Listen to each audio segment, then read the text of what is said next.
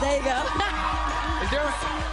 Is there a name for that? Yes, it's called the tightrope. The tightrope. Absolutely. All right, good. So me and Roxy, that's one thing. I think we could do that, Roxy. You know what? I've seen you get down during Rip the Runway. I was just so impressed with you, girl. You do your thing. I'm gonna leave the tightrope to you, though. Oh, but you can do it. But the album is fabulous. Thank you. You heard it. I did. I came to your listening party that you had here in New York City, and it was thank you so much. The chain. You've been performing and you've been promoting this new album. But what's a typical? Because I have to admit, I have yet to see a real Janelle Monáe show. So what is a typical Janelle Monáe show?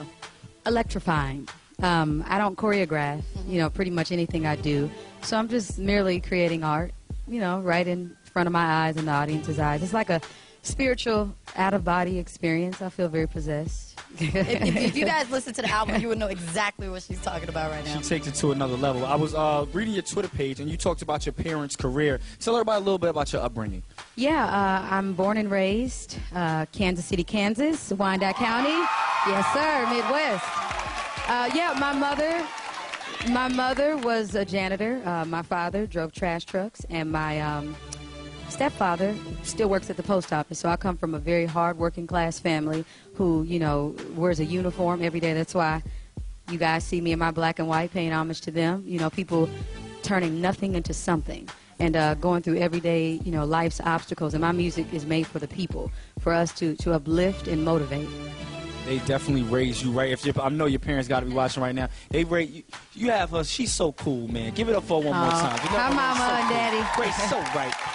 So where do you get this style from? Because you're so left field with it. Where do you get all of this swagger from? You think I'm that left field? I mean, different. You're special. You're very special. Well, I'll take that. Again, you know, my music is like I said, I create music for the people and to uplift them, and yeah, absolutely.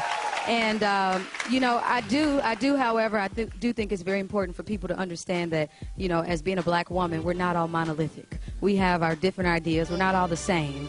And I do want to help redefine what it means to be a woman, how a woman can dress, how a woman can wear her hair. You know, sexiness and confidence can come in many different ways. And I think it's important for other young girls who are watching right now who are trying to decide if they're going to be themselves or be somebody else, and to always embrace those things that make you unique, use them as superpowers, and just be comfortable with being an individual. I'm feeling it. I'm feeling your energy right now. And you know what's crazy is that you've been doing your thing for a very long time. I remember your album before this one, Metrotropolis. I always get it kind of confused. That's all right, baby. But you had your own buzz. So when you met with Big Boy and you created the music that you did, what did you guys think about each other when y'all got into the studio? Oh, Big Boy is like family. I mean, Outkast has definitely helped open up the door for artists like myself to create the music that we love and still be recognized on a global level. So I'm a huge fan. He and, you know, him and Andre 3000 had invited me to be on the Idlewild album, and I met Big Boy during a time where I had gotten fired from my job. I was working at Office Depot, and I was trying to respond back to some of my supporters, you know, just because I was selling CDs out of my boarding house. I was living with 5 other girls. We were just, you know, trying to make ends meet, and that was how I made my money. But they had fired me because I was on the computer responding back, and they were like, "You do not use Office Depot's computers. You know, you're fired." And so I met him. I wrote a song called "Letting Go," and he put it out. I love it. Now you buy Office Depot's computers. Roxy, her life is a movie. It really is. That's a movie right there. That's an incredible story. And there's somebody at home right now that's watching this, that's going to whatever job it is, that has that aspiration to be something more. And you're inspiring them right now. So that's really special. Thank you, Doc. We have more with Janelle Monáe right after this #3 video. Don Julia, you're the one. It's not just an album. Janelle Monáe's The Archandroid is like a movie for your head when you're listening to it. It's crazy. You have to get it. It's in stores right now. So explain the title of your album. The Archandroid. I speak about androids because I feel that the android represents the other. And I feel at sometimes that I feel like the other, you know, and I think at one point of time in our lives, I think we've all felt like that, you know, whether being the minority in the majority. And so the Archandroid is very similar to the Archangel or a Neo from the Matrix, the mediator between the haves and the have-nots, the oppressed and the oppressor. And so that's where the name comes from. Tell us about Dance or Die. Tell us about Dance or Die, and I want to talk about Cold War. Tell us about those two records. Dance or Die, man.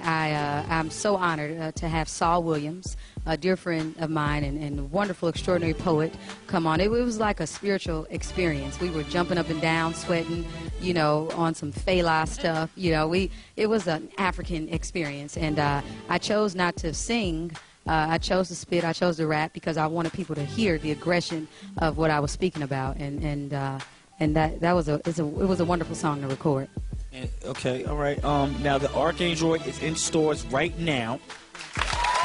One more I want to talk about is Come Alive. Tell us a little bit about Come Alive. Oh, Come Alive is a song written for the oppressor. The ones that tell you, you know, oh, you're different, you have to stay over here, or you can't dance, or you can't do this. That's just a very punk, rebellious song, and I wrote it for people to sing to those who are trying to hold them back from just being themselves. I love it. One thing that you have to respect about your art and your craft is you're not scared to do something that you love the way you want to do it. And this is her movie. This is the way she portrayed it. You told me you were going to be doing visuals to each one of the songs, right? Absolutely. This is an emotion picture for the mind. Truly. So I'm just very thankful to have Sean Combs and the Atlantic staff and everybody. Yeah, they're allowing my team. I have my own recording label, the Wonderland Art Society. And Sean Combs is puffing for y'all. Oh, yes, yes. And, he's a huge endorser of what we're doing. And he said, you know, I don't want to be involved creatively. I want you guys to soar. I just want people to know about what's going on in the Wonderground. And so they're allowing us to, you know, shoot a visual for every song on the Arcandroid. And we're creating our movie. Good look, Diddy. This is a good project right here. It's in stores right now, all right? The Arcandroid. Janelle, we always enjoy you when you come by. Thank you so much. We always have a new story for us. Thank you guys so much. All right, guys, we got so much more on the way. Pro Style was good.